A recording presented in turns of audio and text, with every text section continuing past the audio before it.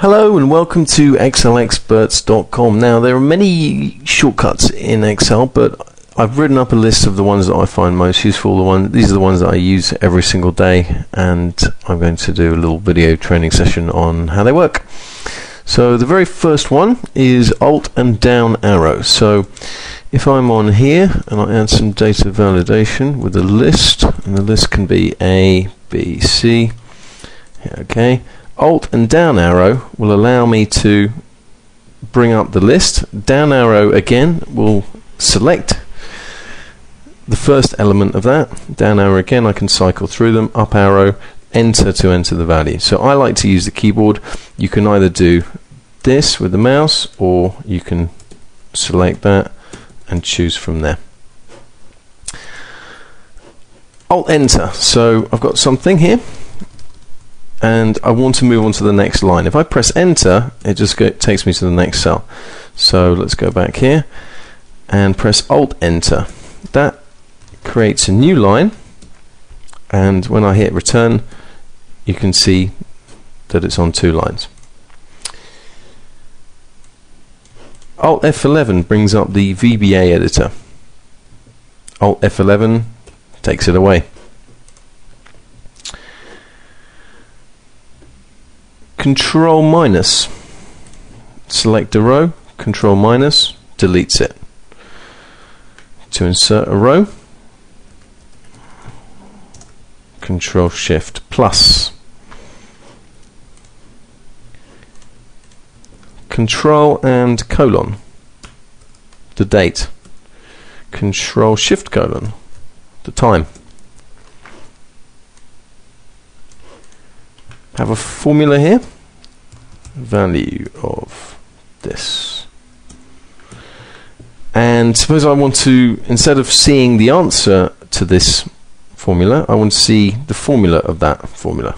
So Control and the button to the left of 1 toggles between the view of showing the formula and showing the value.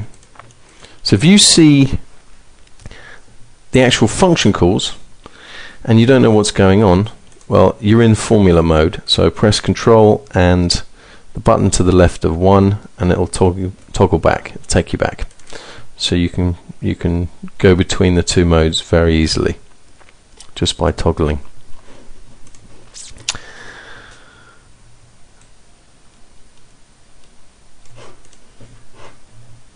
Control A selects an area around your current selection and the connecting cells. Control Alt F9 forces a recalculation. So if I've got the now function, for example, format cells, add seconds, I could press Control Alt F9 to force every single cell on the entire workbook to recalculate. There we go. In this case, because now is a volatile function and it calculates, it's fine. But sometimes you get functions that are stubborn and they don't seem to want to calculate. So that's how you force a calculation. Control Alt F9. Control C, copy. Move with the arrow keys, enter to paste. Shift space, select some rows. Control space, select some columns around the cells that we've selected. So if we select that and then press Control space and then press Shift space, it's everything. Control and right arrow take you to the end of the road. Control left arrow will take you to the next occupied cell, and you can move around the worksheet just by holding down the Control key and pressing arrows. That's down, that's up, that's right, left, and if we were to go Control left from here, we'd hit that cell there. So basically it finds the end of the road and stops there. Finds a blockage, the next obstacle, next occupied cell. Control home takes you back to A1, unless you've got panes frozen. In here I've just frozen the panes, and I select that cell, press Control Home, and it takes me to the cell underneath the leftmost frozen cell. So that's Control Home. Control Page down, next worksheet in Workbook. Control Page up, back. Control F, find. So let's say I'm looking for Excel.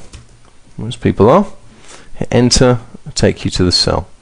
Find next, take you to the next cell. Find next, brings me back to the first one. Control G to go to. I could go to C11. Or Control G, I could go to all formulas that are numbers. There we go. Control H, I could replace. So let's replace Excel with Wibble. Okay. WibbleExperts.com. I prefer Excel. Control Z, undo. Control Y, redo. Control Z, undo. Control N, new workbook. Control O, open workbook. Control P, print. Control S, save.